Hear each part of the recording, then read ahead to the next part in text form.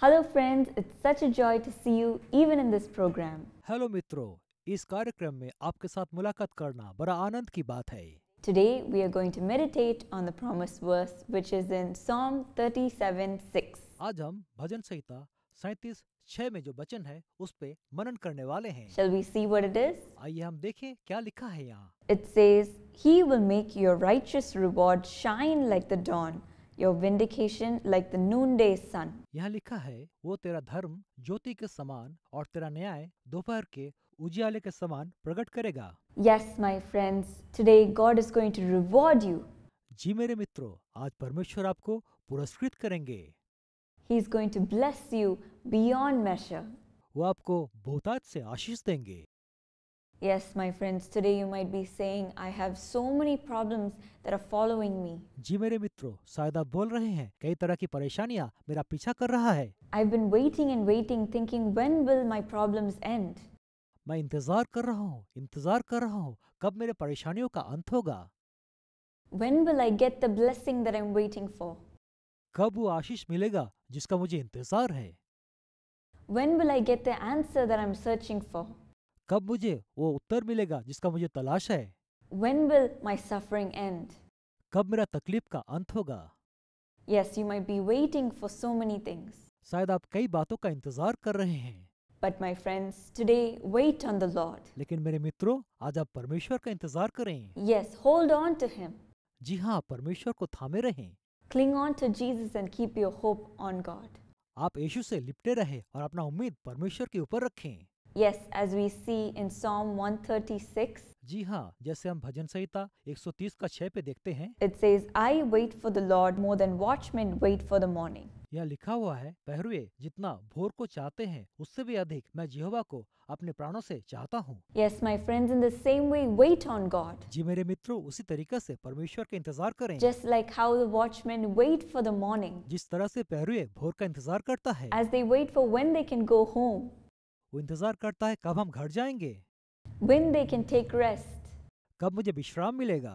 Yes, wait on God. जी हाँ, परमेश्वर का इंतजार करें। He will give you rest. वो आपको विश्राम देंगे। He will give you peace. वो आपको शांति देंगे। In the midst of your problems, आपके परेशानियों के बीच शांति देंगे आपको। in the midst of your worries, आपके चिंताओं के बीच आपको शांति देंगे।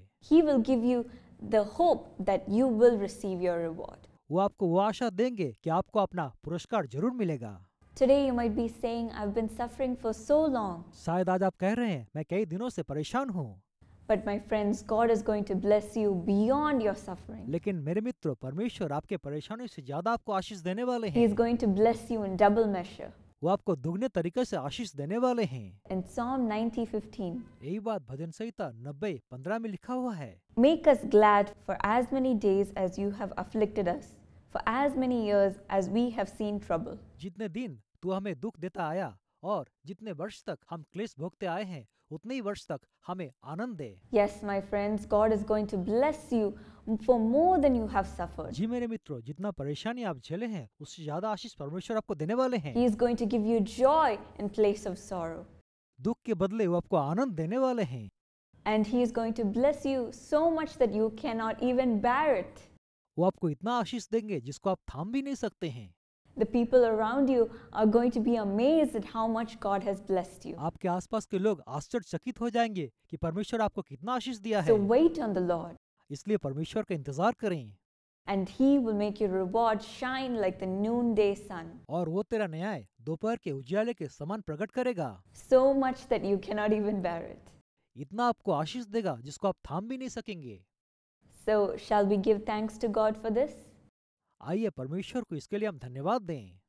Lord Jesus, I pray for everyone watching this video. प्रभु यीशु, जो इस वीडियो को देख रहे हैं सबके लिए मैं प्रार्थना करती हूँ। Lord, today they might be waiting for their blessing, शायद प्रभु आज अपना आशीष का वो इंतजार कर रहे हैं। waiting as to when their sorrows will end, इस बात का इंतजार है कब उनके दुखों का अंत होगा, when their suffering will end. उनके तकलीफ का अंत कब होगा।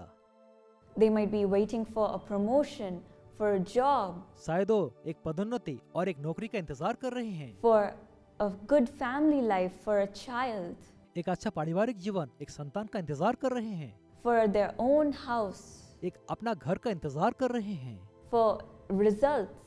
इम्तिहान का रिजल्ट का इंतजार कर रहे हैं।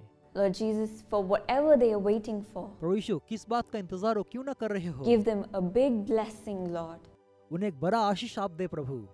Lord Jesus, I pray that when they wait on you, प्रभु यीशु, जब वो आपका इंतजार करते हैं, give them strength, उन्हें सामर्थ दें, give them peace, उन्हें शांति दें, give them joy, उन्हें आनंद दें, and let their suffering end, उनके तकलीफ का अंत हो जाए, and let them not wait anymore for their blessing. अपने आशीष का और इंतजार उनको ना करना But पड़े। as they wait on you, जब आपका इंतजार वो करते हैं, give them the blessing, उनको आशीष दे दें, more than they can even bear. जो थाम भी नहीं सकते, ऐसा आशीष दे उनको। Yes, let their reward shine like the noonday sun, जी हाँ, उनका पुरस्कार दोपहर के उजाले के नाई बन जाएं, as you have promised your children today. जैसे अपने बच्चों के साथ आज आप वादा किए हैं।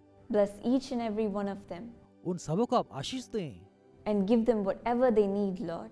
उनकी सारी जरूरतों को पूरी करें। In Jesus' name I pray. यीशु के नाम से प्रार्थना मांगती हूँ। Amen. आमीन।